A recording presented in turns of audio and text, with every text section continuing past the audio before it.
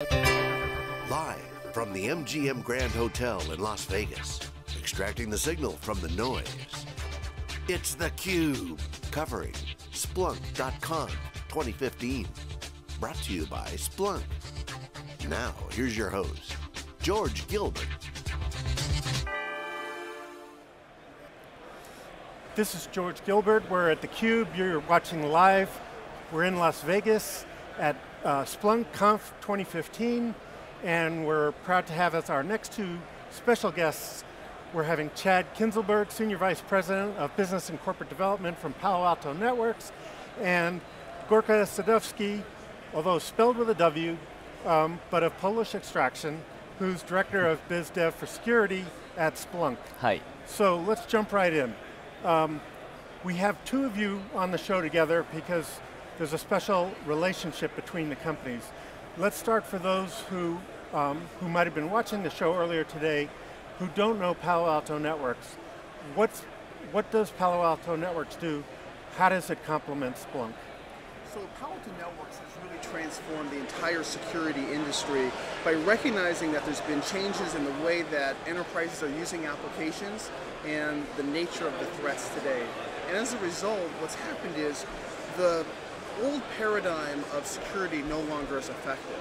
And so what we've come up with is what we call a next generation firewall that really revolutionizes security and makes it so that you can safely enable the use of all the applications that people want to use, whether it's SaaS or mobile or cloud, but yet protect your organization from some of these very fierce cyber criminals. Okay, Gorka, tell us, relative to that, Splunk's approach to security, and then let's explore how one reinforces the other. So Splunk has a very open approach to security, and similar to Palo Alto Networks, we have leapfrogging a lot of the old legacy solution, and we are looking at security with the current threats and evolution of what is happening today. Splunk is a big data analytics platform that is being positioned as the nerve center in their customers' enterprise and environment.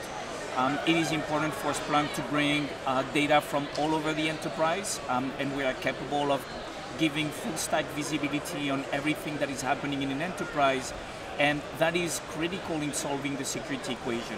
Palo Alto Networks is a very good partner of ours. They bring very rich set of data into Splunk, and that is very important for us to solve the security equation. Okay, sounds like a perfect tie-in because Splunk is all about the data and analytics and visibility on that data. So tell us a little more, Chad, what type of data are you adding into Splunk, and how does that change the analysis that's possible, around the threats or the breaches? Right. When we first started Palo Alto Networks, the big breakthrough was thinking about using applications and users and content as the basis for establishing and enforcing security policy. But it turns out that those same constructs, applications and users and content, are really useful if you're trying to do any type of analytics. So when Gorka talks about Splunk being the nerve center, ultimately the nervous system relies on that information kind of flowing into it. And so by feeding in information around the applications, around the users, and around content, it's a much richer set of data. So whether you're just trying to do dashboards or visualizations or predefined queries, you end up with a much better solution. You have more context. Is that it? You absolutely have a lot more context, and what we've been able to do over time in this Palo Alto Networks app for Splunk is continue to add richness to that data. So a couple of years ago, we started to incorporate our wildfire data, and wildfire is just our solution for dealing with the nastiest attacks, or what we commonly talk about as the APTs. So that got incorporated into Splunk, and then just at .conf today, we announced the inclusion of some SaaS-related data from our new SaaS security product called Aperture. So we continue to feed in richer data, which just lends itself to a better analytics tool.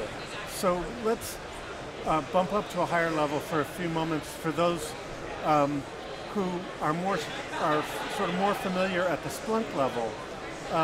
Take us sort of to the era of Checkpoint and I guess Cisco's firewalls, and tell us how those worked.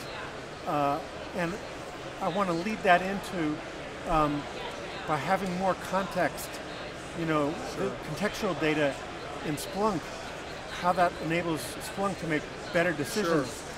Sure, so the problem with the old paradigm of firewalls is the data that's being generated and ultimately fed into Splunk is predominantly port and protocol and IP address information.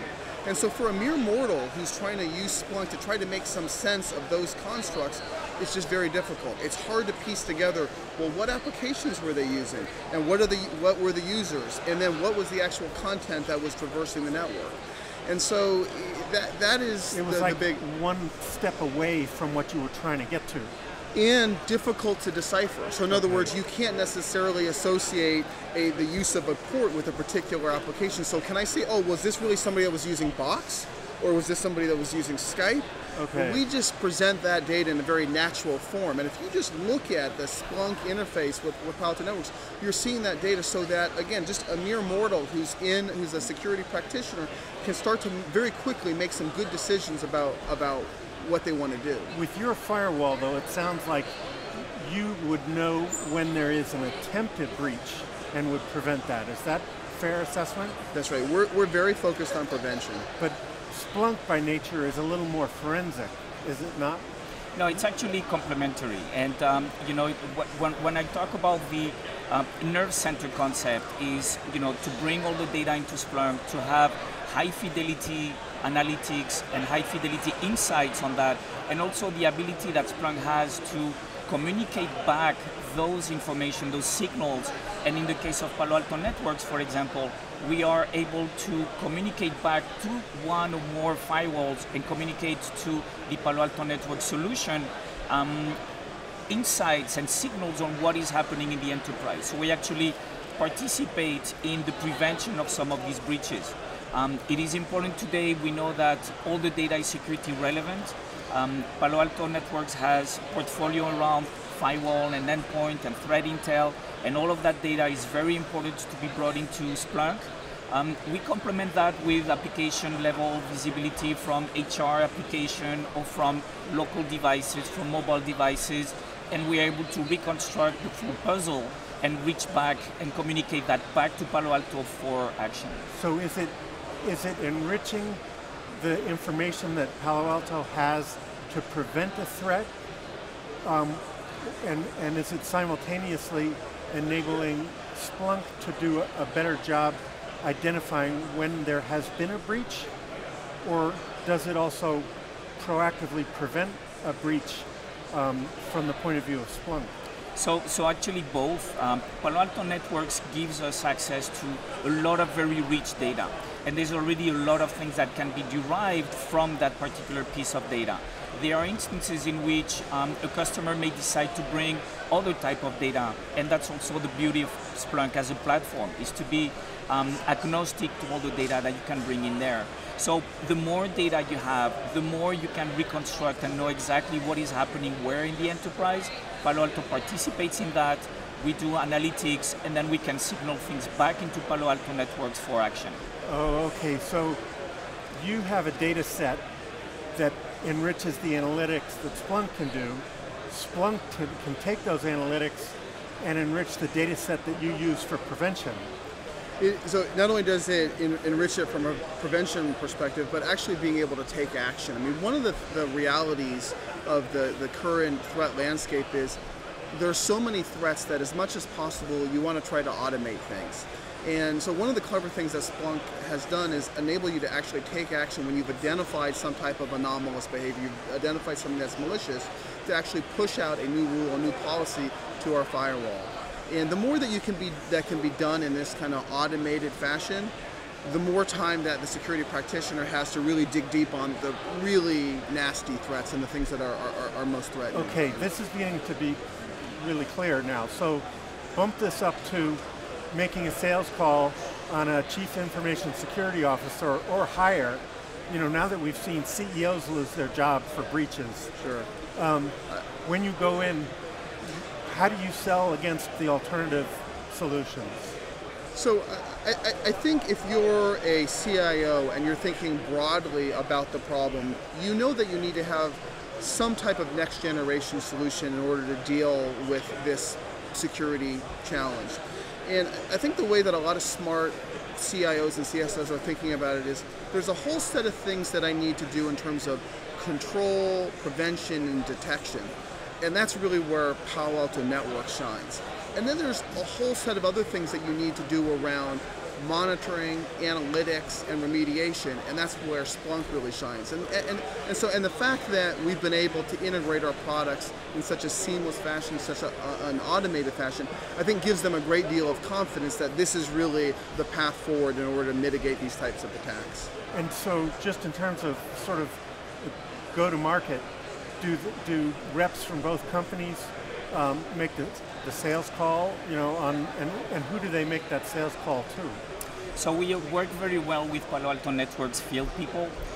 There's a number of activities around go-to-market, joint efforts on go-to-market, from roadshows all the way to sales mapping.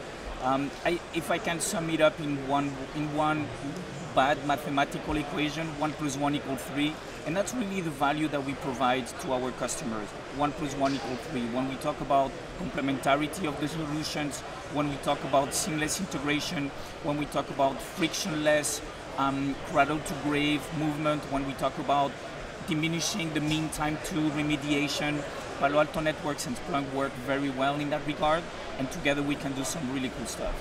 If a customer or prospect is listening to this and they want to engage the two of you, how long would it typically take from, I guess, a proof of concept to production? Say for a Fortune 50 bank, something like that. So it really depends. I think one of the things that is very interesting about Palo Alto Networks is that their devices are very, very easy to configure, deploy, and operationalize. The same goes for Splunk. We put a lot of time and effort in the whole workflow and user experience. We have developed a lot of native integration points with any vendors. So in large banks that have notoriously heterogeneous environment, you can be up and running very quickly, and bringing the value with Palo Alto Networks is instantaneous. There's an app that Palo Alto Networks have developed that instantly gives you access to dashboards and visualization and all kind of analytics and very cool functionality. Excuse me. And so the time to value is actually very, very short. So okay, that was the question, and I assume that means if the two are being deployed together for just a security solution as the first use case, then the time to value is it sounds very short indeed. Yeah, because of the work that both companies have done in the app, it's immediate. I mean, we've thought through a lot of the common dashboards and visualization that people want to do. I mean, there's always going to be some tailoring to someone's particular environment, but that factor of out of the box being able to have something that gives you a lot of the reports and a lot of dashboards that you want, I would submit to you is there today. And we've had the benefit of several thousand customers giving us feedback that we've tried to respond to and incorporate more and more things over time. Okay, with that, Chad Kinzelberg from Palo Alto Networks and Gorka Sadowski from Splunk, thanks very much for joining us today. This is George Gilbert. We're at theCUBE at Splunk Live Conference 2015. We'll be back in a few minutes.